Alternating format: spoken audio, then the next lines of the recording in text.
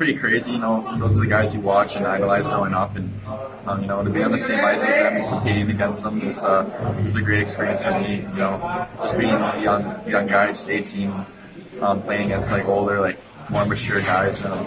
You kind of learn quickly. You got to move the puck quick, but I feel like that fits right into my game. I like to make quick decisions and make quick plays. So I felt I did pretty well, and obviously I have a lot to learn, and I'm just looking forward to next year. Anybody you pattern your game after? What was that? Is there anybody you pattern your game after? You kind of watch specifically to try to get tips, or you kind of emulate in the NHL? There's a lot of guys I watch, like Mitch Marner. I watch him a lot. Nick Backstrom, a guy like that. Those are two smart players that like to hold onto the puck and make plays for. They like having those big shot wingers on their line, and they like to set them up. And those are two guys that always want the puck and just always create plays.